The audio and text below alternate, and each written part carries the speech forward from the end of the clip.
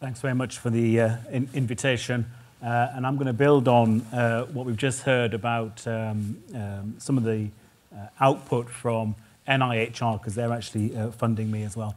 So I'm going to talk about a little bit about transplantation. I'm afraid I'm going to have to introduce some immunology into this morning, and I'll try and be as simplistic about that as possible.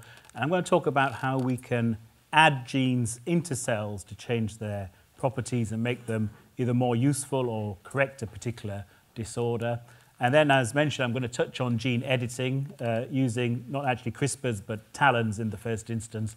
And I'll talk about the first application in man of a gene-edited cell product, which we undertook not so long ago. Now, by means of background, I'm based at Great Ormond Street, which is just a few blocks from here, and it's closely integrated with the Institute of Child Health. Geographically, it's the same campus. We're linked by a single corridor. It's part of UCL, and it provides a very useful environment for taking new treatments and developments into trials.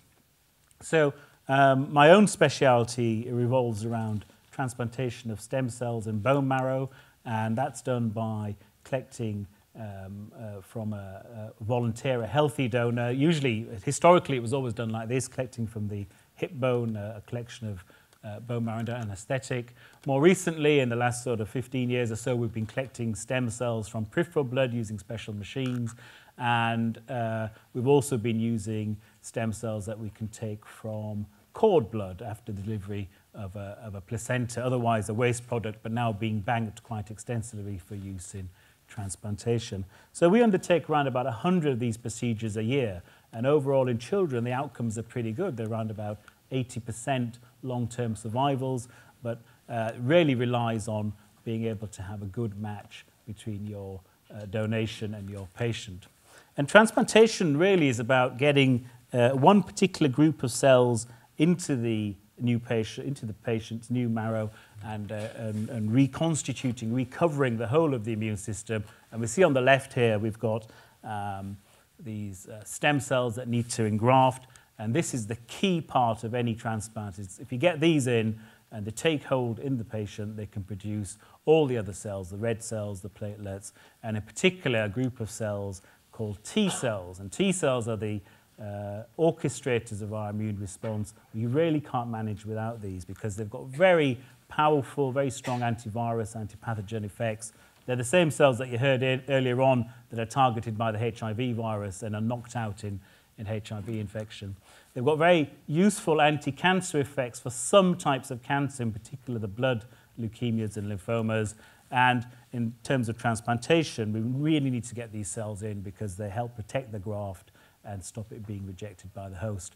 But everything is not quite so straightforward because these are the very same cells that will cause us problems with something called graft versus host disease if they're not well matched. And it's this that stops us in the transplantation field. So at our institution over the last 15 years or so, we've built up an expertise in engineering both stem cells and T cells because there's an opportunity in these procedures where the cells are ex vivo, they're outside the body. So that's an ideal time to take them to a laboratory, a clean room facility, and to change them.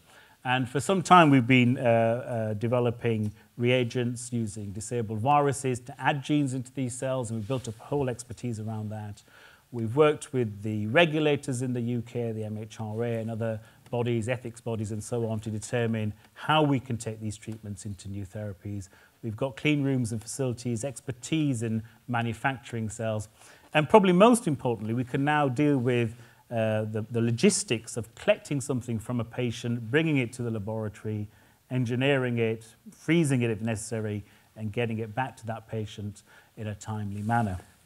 So with all of that in place, we're set to take some of the new developments into early phase trials. And over the last 5 or 6 years, this story has been hitting headlines, in particular in North America, where they've been ahead of the curve in getting them into clinic. This is about engineering those immune cells I mentioned, T cells, to be powerful, anti-leukemic soldiers, if you like. And it's done by introducing new receptors into their cell surface that can recognize very specifically different types of leukemia. And when they get the signal, this example here is showing a leukemia with a marker called 19 on it. When they get the signal, they release these chemicals and they kill the tumor cell. And the remarkable thing is these particular cells can kill one after another of their targets. So a single cell can kill many-fold tumor cells. And in particular for the blood cancers, this has turned out to be a very effective way of dealing with these types of conditions. And it has been described as a breakthrough in science. This is 2013's cover page for Science Breakthrough of the Year. Now, the concept here has been relatively straightforward in terms of collecting cells from a patient, taking them to the laboratory, engineering them, getting them back to that patient. And we've been able to do that for some time. But of course, the problem here is these patients have already been through rounds and rounds of chemotherapy. Their blood counts have been hit quite hard.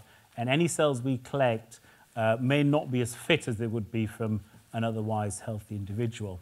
So if we can't collect cells from the patient, what are we going to do? Well, we look for a well-matched volunteer donor. That's a possibility. But again, the logistics of it are one collection, one set of manufacturing back to one patient. It's not really scalable to do with the size of the underlying market. So there's new attempts to generate a product that can be given to multiple recipients, collected from a single donor, and that involves introducing the gene editing and the knockout steps that maybe allow us to do that.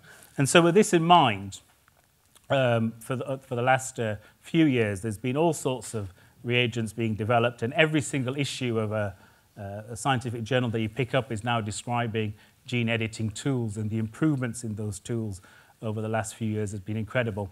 And in summary, there's three platforms that have really come to the fore. Zinc finger nucleases have been around for 15 years or more. TALENs have been around for 5 or 6 years. And over the last 3 or 4 years, CRISPR has come to the fore. And what all of these do is essentially guide very precise enzymes to sites in the genome where they create a double-stranded DNA break. And the cell then tries and repairs that. And as it does, it usually knocks out the function of that gene. And that's the simplest application of these tools so far. But there's all sorts of challenges. We have to get these reagents into cells. We have to get them into all the cells we want to affect. We have to understand what other effects might be happening away from the target sites we're particularly interested in. And so how to apply them hasn't been entirely straightforward in the clinical context.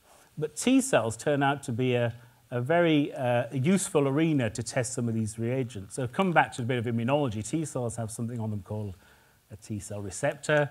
They have molecules on them that are distinguishing them as individual for a particular patient, and all sorts of other markers. This one I've labeled CD52 because it's relevant to our story here. And so what we've been able to do for some time is use disabled viruses. In fact, the disabled viruses we use have been directly derived from the technology we've understood from the 30 years of unraveling of the HIV story. So that's another part of that story.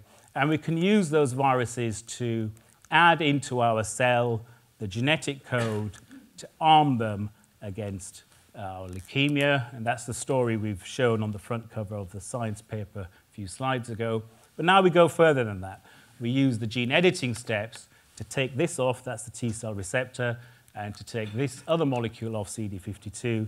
So these cells are now impotent against anything other than the leukemia, and they're invisible to some of the very strong antibody therapy we give to the patients to get these grafts in. So with that process developed in the laboratory, in 2015, we worked with a company called Selectis, it's a French biotech company, to take these steps into a full-scale manufacturing production run in our facility at Gosh. And to give you some idea of the steps involved here, this is an 18 or 19-day procedure requiring 3 or 4 operators full-time.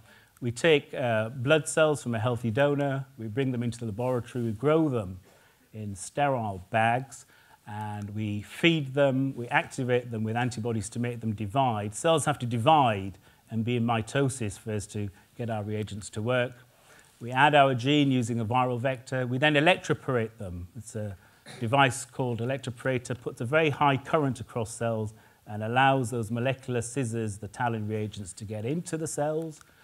And then we grow them in something called a wave bioreactor, and that takes another 4 or 5 days.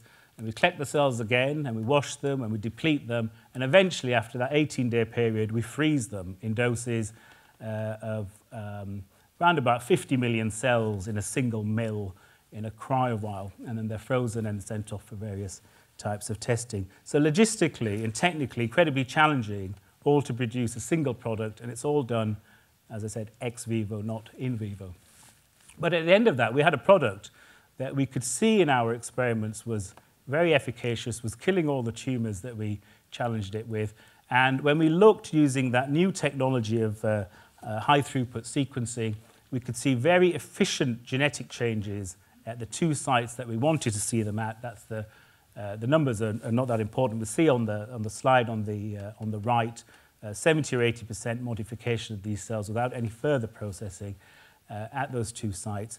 And this table of numbers basically tells us that when we look at a whole list of other sites, we don't see any other modifications. So very specific changes to make these cells universal now, so we give them to any patient. And we had been planning to start a phase 1 trial, but taking that through the process of approvals was going to take another year or 18 months. And I had a phone call from a colleague in the hospital who had known we were manufacturing this type of product and asked when it would be ready. Well, I said, well, it's not ready to be used on trial, but we could use our special authority license if we've got enough justification to do that.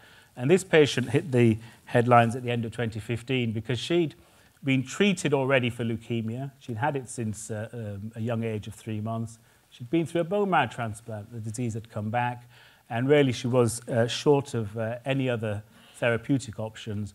And so with various permissions in place, she was treated in June of 2015. And if we hadn't have treated her and we'd taken her straight into a bone marrow transplant, this was what we were looking at in terms of her prognosis. In fact, it's the blue line, which is if you take a patient back into transplant after a relapse, survival is less than 10%. So we weren't really going to offer that for this child without getting her into what we call a deep molecular remission using these new reagents. So the strategy we came up with, knowing there was various caveats about the reagents we had in our hand, was a bridge strategy. So we use very strong antibody therapy to clear her of her own immunity and give the cells. The cells are called UCART, and we use those to eliminate any residual leukemia. And then we delete those cells because we don't really understand what their long-term effects might be. And we fill her up using more cells from her bone marrow donor to recover her immune system over a period of several months. So this is the strategy we came up with, and in fact, this is what happened. This slide, again, you don't need to know the details of this, except to say these 2 colors, the blue and the orange, are markers of how much disease we can measure by using very sensitive PCR techniques in this child's bone marrow. And we can see on the left that there's high amounts of disease even after that first transplant. And it's only after we give the cells, it's called day 0 up there, that the disease disappears. And it disappears and doesn't come back. It doesn't come back right up until the time we do the transplant. And now that slide goes up to 140 days, but we're close to 18 months after that procedure, and the measurements are still the same. So nothing has come back. So the potency of the cells is shown by this kind of readout, and we can use other sensitive tests, and again, I don't need to tell you the details of this, but they're very sensitive tests to measure signatures that the cells have left behind in the blood, and we can see over a period of time the cells are detectable in the blood and then they disappear both in the bone marrow and in the peripheral systems. So that's an experience in one patient. In fact, we treated the second girl shortly afterwards, and the 2 of those are now described in a paper that came out recently. And we're now running a formal phase 1 trial in children, which is sponsored by a drug company. And that will run over the next 12 or 18 months to treat a further 10 children. And alongside that, there's a trial that's now open at King's College Hospital to treat adult patients with similar types of B-cell leukemia. And again, it's aiming to treat 10 or 12 patients to determine the safety and effects of this treatment. So that's where we are in terms of that first application, but already things have moved on. In fact, things had moved on by the time we even got close to treating this patient. And we know that these applications are coming fast down the track, and the first applications will all be, I'm sure, in somatic systems. By that I mean we're not talking about editing germline. There will be cell therapies, in particular lymphocyte type of therapies, where we can do ex vivo editing, get cells back. They're differentiated cells, so they're not cells that are likely to become cancerous if we change them. The process is done outside the body rather than in the body at the moment, although there are applications we can see coming down the track where there may be gene editing applications for certain tissue in the body, for example, in the back of the eye, where that may come to fruition earlier than we thought. And the application we've chosen in the first instance is a time-limited application, not a permanent one, but the permanent ones are coming quite fast too. And there's no doubt that CRISPR will be the platform that's going to come forward with that. So I'll come back to this slide, which shows where we sit in terms of our drive, which is the academic side of things. On the left-hand side of this, we're taking things into phase 1 type of applications, and we're expecting our partners in companies, biotech, industry, startups to come in and pick them up to take them into the larger phase studies and make licensed treatments out of these in larger phase studies. And we sit right in the middle in terms of the translational step for this as NHS and universities together. So I think that is the last slide. There's some acknowledgements, obviously, and I'll come back to NIHR as the chief support for funding at our institution. Thank you very much.